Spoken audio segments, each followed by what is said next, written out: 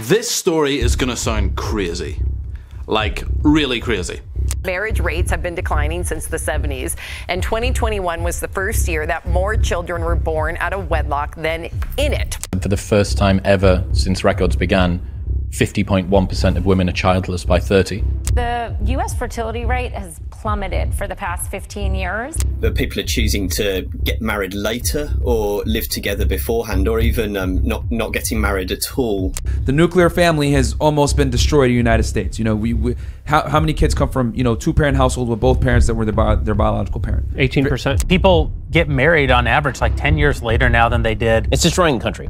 If there is one thing that is apocalyptically different about our generation compared to every single other generation in history, it is the near total disintegration of the family unit, at the very least in the Western world. In 1960, 73% of children were living in a family with two married parents who were on their first marriage. By 1980, that had dropped to 61% of children, and today it is less than half. Almost 50% of all the marriages in the United States end in divorce, and researchers estimate that 41% of first marriages end in divorce. If we look at the up-and-coming generation, only half of today's teens will go on to get married at any point in their life, in spite of the fact that almost all of them aspire to marriage at some point in their lives. And families where the parents are unmarried do not fare as well. Cohabiting parents only make up 19% of all couples, but they make up 50% of family breakdown.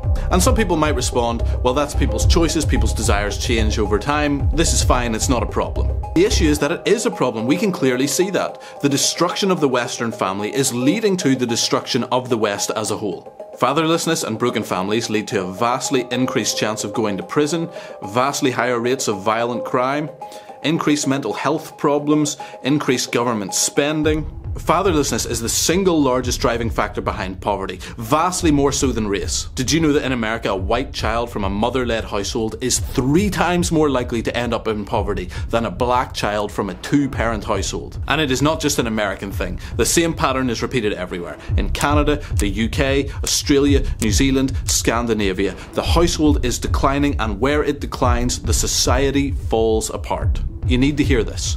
The destruction of the family is the destruction of the Western world. Bummer. Positive start, right? Bet you're glad you clicked on this video.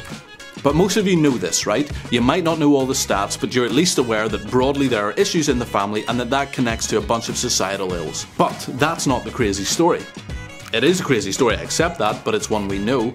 The crazy story is in how this happened. The story of how this happened is so insane that if it was not historically documented, you would say that it is the craziest fiction. If you put it in a book, you would laugh and say, no one would ever act like that. That can't be true. And if there wasn't evidence to back it up, it would be a conspiracy theory of the highest order. So how did it happen?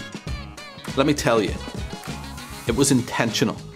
We kind of assumed that this was basically accidental, that this was the forces of nature and society and history flowing together, and we've got technological advancement and we've got capitalism and the Industrial Revolution and whatever has happened there, and that this was kind of just an automatic response to changing times. We would think that there's no real cause behind it, no real reason for it. It is as incomprehensible and as hard to explain as the stars in the heavens or the words in Joe Biden's mouth. America is a nation that can be defined in a single word. I was going to excuse me. Picture the scene. You're in the late 1960s. You've been invited to a meeting and you walk in. And at the start, the woman who's leading it stands up. But instead of saying something like, hello everyone, how are we doing, let's get started, you know, something sane and human. I am human. Instead, she leads everyone in the following call and response chant. This is my woman costume, by the way. Why are we here today? To make revolution! Strong start, I like it. What kind of revolution? The cultural revolution. Cultural revolution? How do we make cultural revolution? By destroying the American family. Okay. How do we destroy the family? By destroying the American patriarch. Sorry, what? How do we destroy the American patriarch? By taking away his power.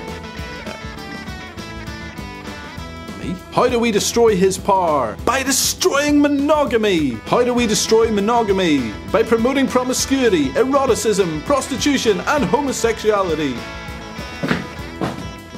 Now, if I told you I went to a meeting like that, you would either not believe me, or you would say, what kind of crazy satanic pagan cult were you trying to join? But here's the thing, this wasn't that kind of group. In fact, this was the standard opening at the meetings of, and I kid you not, the National Organisation for Women. Now, the person leading these meetings was a woman called Kate Millett, and just in case the demonic chanting didn't give it away, crusty jugglers.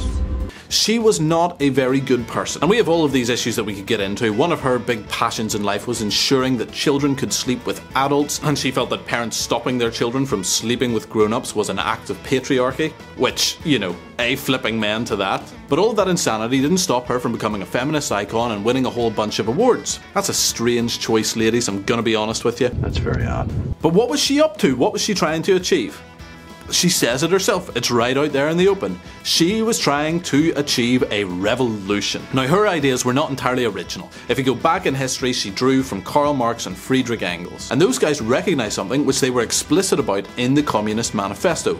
Namely that in order for communism to succeed, the family needs to be abolished. To no more parents! If people are trying to raise kids, they're much less likely to let the government take all of their stuff. And so Millett is here, and she is part of a group of people who, in the 1960s, recognized that economic Marxism was not likely to succeed. And so they took those ideas and they developed them further into what is known as cultural Marxism. And what's cultural Marxism? Let me explain. Imagine economic Marxism as like a single blade on a saw.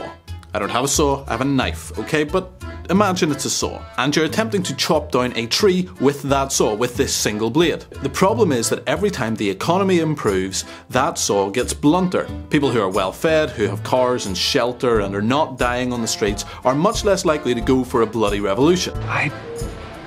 Rather not. And so what people do is they take this idea, but they take it further, and they say we don't just need one blade in order to splinter society and bring about the revolution, we need to have multiple.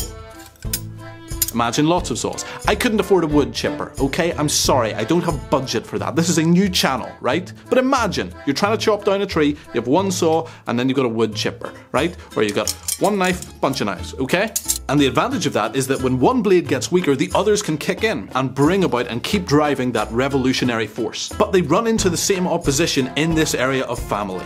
Marx and Engels believed that the nuclear family was a product of capitalism, and what we see in cultural Marxism is that the nuclear family is described as many things. It's considered to be a product of patriarchy, of privilege, of white supremacy, of homophobia. Incorrect.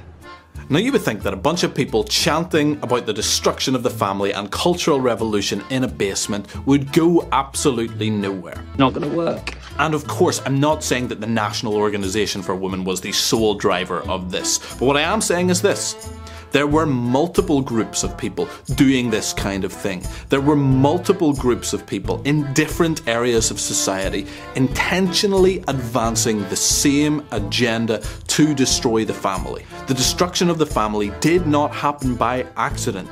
It has been driven by ideologues and activists across the Western world. And so a bunch of people chanting in a basement sounds insane, but when you get enough people and they buy in and they catch on to those ideas, these things can spread. It reminds me of my favourite episode of The Office, where Dwight Schrute unknowingly delivers a reworked Mussolini speech to a bunch of paper salesmen, and they all join in. We must never cede control of the motherland, for it is So though that might sound insane, though it might sound crazy, look around you. That revolution has happened. They've succeeded in doing this. Goodness, this video is depressing, right? You guys only have to watch it. I have to put hours into finding this stuff and recording it and researching it. They ask you how you are, you just have to say that you're fine when you're not really fine. By the way, if you would like to keep me depressed and you want me to keep making this kind of content, feel free to support me on Patreon. Or you can buy some stuff from wearecontramundum.com, which makes fantastic Christian merch. All of that goes towards supporting this channel. I would appreciate it. Let's keep going. Let me tell you why this won't succeed. For two reasons. One is this. This movement is going to slam into the brick wall of reality. There is such a thing as a natural family in the world. It takes precisely one man and one woman to make a child.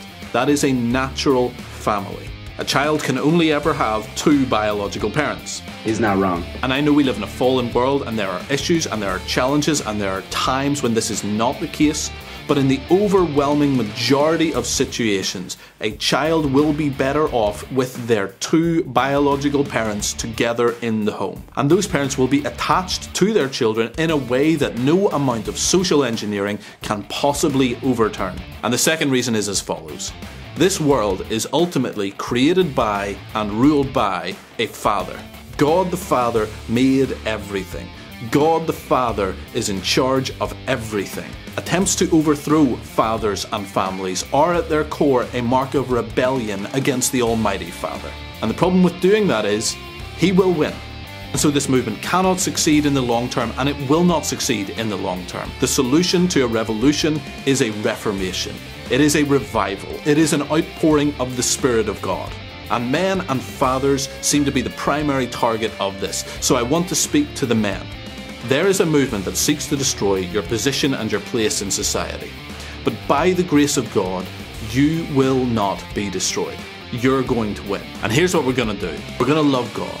We're going to love our wives. We're going to raise our kids. We're going to steer away from all of the vices that the enemy wants for us. We are going to reject pornography. We are going to reject promiscuity. We are going to reject all of these agendas. We're not going to be weak and emasculated. We're going to stand up and we're going to take our place. We're going to go to church. We're going to study God's Word. We're going to pray. We're going to be filled with the Spirit. We're going to build the kingdom. And I know this has been a bit of a downer of a video and it's been depressing making it, but can I say this? We're going to do it with a smile on our faces to annoy all of the right people. A freaking man. I feel better now. Hope you enjoyed this video. If you did, like, subscribe, ring the bell, support on Patreon, go to We Are Contra Mundum, get something there. Also, if you want to understand the current state and the future of Christianity in the West, you need to check out this next video.